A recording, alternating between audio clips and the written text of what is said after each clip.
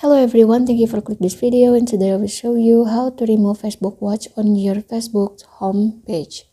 This is a Facebook Watch shortcut and I will remove it. Press and hold on the shortcut.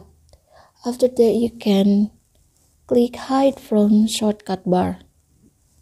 Click on it, then you can refreshing it.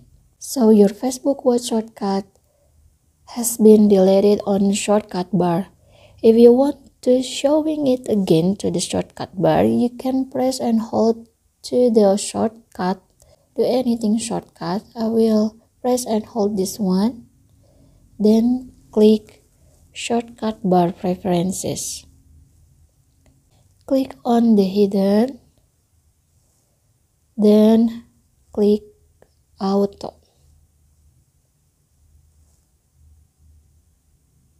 Your Facebook shortcut has been back showing on your shortcut bar. So this is how to remove Facebook Watch on your Facebook home page. If you think this content is helpful for you, please click thanks below. I will really appreciate that. Thank you for watching. Don't forget to like, comment, and subscribe.